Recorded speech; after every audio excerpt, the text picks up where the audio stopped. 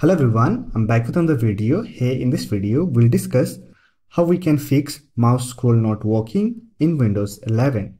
So with that being said, let's get started.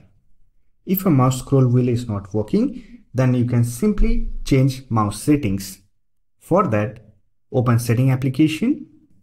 Here on Find a Settings, search for mouse.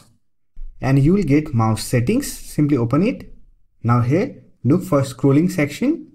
And from the drop-down menu, simply select multiple line at time and adjust your line to scroll at a time value.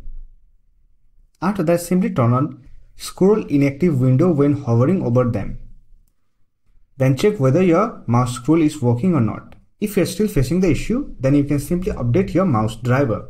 For that, open Device Manager and here look for category called Mice and other pointing devices. Simply expand this category, select your mouse driver, right click on it, then click on Update Driver and click on Search automatically for drivers and it will update your driver.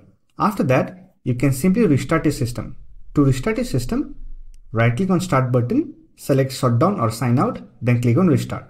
After that, the issue will be fixed. So that's it for this video. Hope this video was helpful to you. If you found this video helpful, don't forget to hit that like button and subscribe to the channel for more videos like this. Bye for now. See you next video.